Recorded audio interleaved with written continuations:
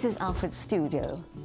The only thing we did when we came in, we put skylights in because he needed extra light. And he always had his easel there, or just at an angle across the corner there. And that was his easel. And this is the earliest painting he ever did when he came to England. That is the Pool of London.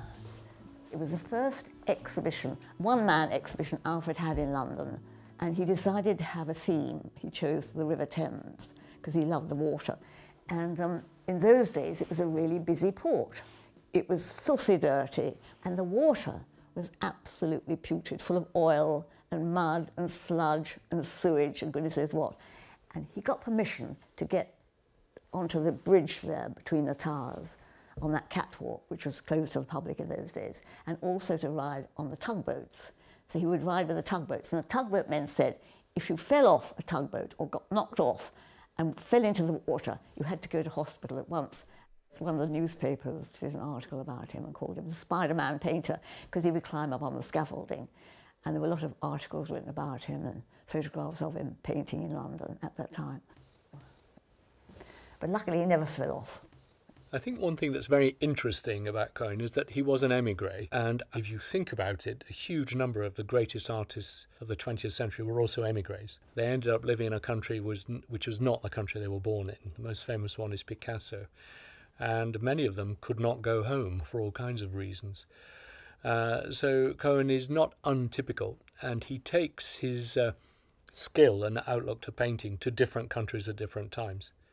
And in his case, it's France and England. I would say, when you look at him, you don't especially think that he's an American or French or British painter. He's dealing with an international modern language. And I would say that the way he treated the English landscape is not, as it were, specifically to think about England. It's really to think about the language of painting and the poetry of painting and the poetry of what's in front of him. So a fundamentally international outlook, I would say. He was born in Chicago, went to the Art Institute of Chicago, and there he won this fellowship that brought him to Paris for 2 years, which was an incredible thing to win in those days for 2 years. And he came to Paris, fell in love with Paris, because all his teachers in Chicago had been based in Europe. They were all Europeans. So he'd always wanted to go to Paris. And when he got to Paris, he just fell in love with Paris and decided he was going to stay there.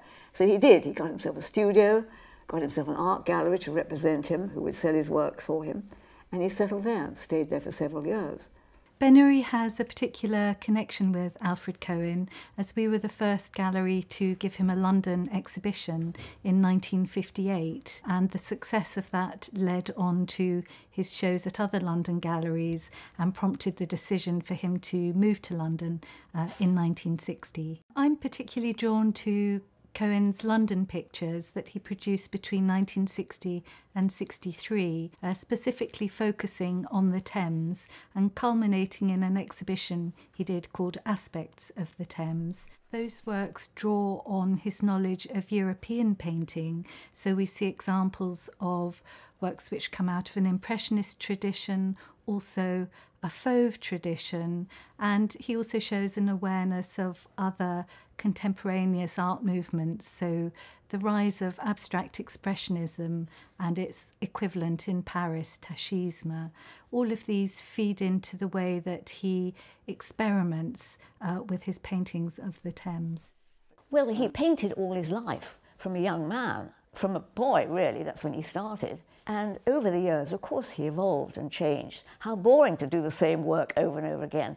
So each phase of his work changed and developed. I mean, that's the style he was painting in then.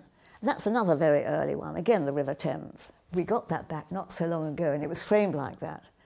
And Max says we must keep the frame because it's a period frame from 1960. That's how they framed them in those days. But that is looking the other way up the Thames in the sunset, so it's quite a different feeling. But later on, his work got freer. That is the northern coast of France, the Picardy coast. And that you can see is just put on with a palette knife, which is very free and powerful and strong. The paintings, I suppose, are what we know best. They're deeply coloured, they're often very textured and layered. We know he scraped off paint and repainted layer by layer. They're heavily worked over.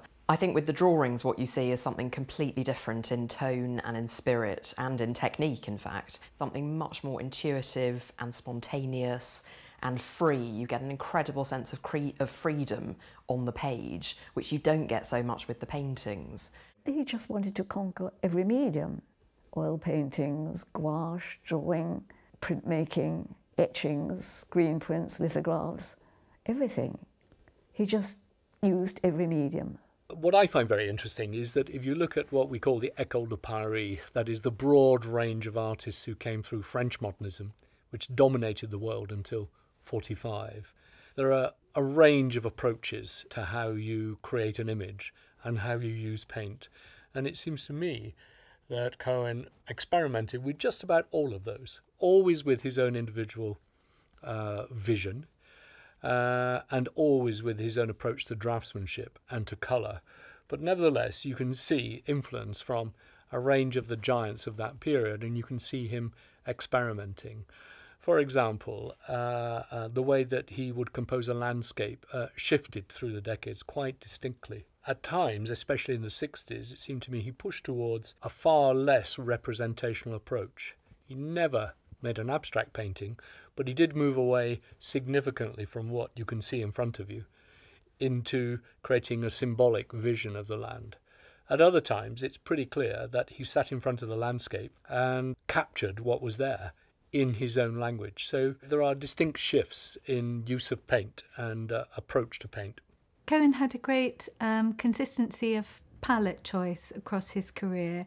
He had a preference for red, white and blue, and we see that used right across the many different experiments right through to the end of his career. However, he uses them very differently.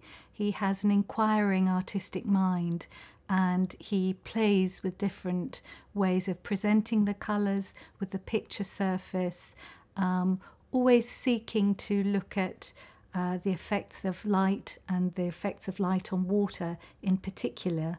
There's a range of grandmasters, 20th century grandmasters, that clearly impacted him. We think of the Fauves, we think of Daran, Vlaminck, Georges Rouault, absolutely. Also aspects of Matisse. So very much a man who painted what he saw and then adapted that into a painterly language, which evolved through the decades. So a painter's painter. He just got inspired by different things. That, for example, is a drawing, that eagle. And he did that at the time of the Vietnam War. And the eagle is a symbol of America. And that is showing America as being really, really aggressive. And you can see how vicious that bird is. Look at its head and the talons, the claws. It really is a terrifying piece. But it's just a charcoal drawing on paper. But basically all he did was paint all his life. He never had a job, he never had to work. He managed to survive by painting and selling his paintings. That's all he did, he just painted. He never had to teach, luckily. So sometimes he had money when he'd had a big exhibition and it was a success, and then we'd be broke a few months later because he'd spent all the money and we'd have to start again. We would say that as a professional painter, he definitely had powerful moments where he was on the scene and recognised and understood to be a player in London and most certainly elsewhere as well. And clearly, very few artists do that for a whole lifetime, but it does seem to me that he was the quintessential professional painter. He was a most entertaining companion. He always had a lot of stories to tell. He was terrific fun to be with. Everybody thought he was the most wonderful company, which he certainly was. We never, ever had a dull moment. I do think that his art also, if you look closely at it, tells us a lot about the man himself, which is an incredible mix, I suppose, as we all are, of the very, very serious, the very intense, particularly in those paintings, which, as we know, he worked and reworked. If he wasn't satisfied, he wouldn't let something pass. But on the other hand, in the drawings, you see something quite light, quite immaterial sometimes, very fresh, quite comic and satirical, and quite silly and naughty as well. And whether that's a sketch of a prize cow or somebody at a cocktail party looking a little bit tipsy, there's an incredible sense of warmth, of humanity, of humour, which sometimes tips into satire and can be quite biting, but it's never bitter.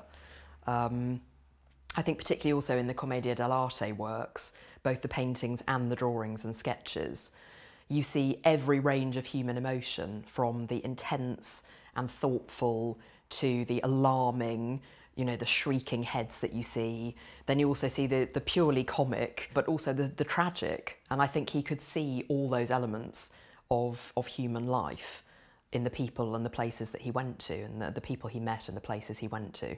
He had the most tremendous sense of humour and was always very cynical and very witty and acerbic about everything and everybody, and would keep everybody in fits of laughter, especially me. I would be laughing all day long. Even thinking now of some of his things makes me laugh. Had a tremendous sense of humour, which you can see in some of his drawings. If you've ever seen many of his drawings, some of them are really, really biting and witty and clever. I have two favourite periods of Alfred Cohen's works.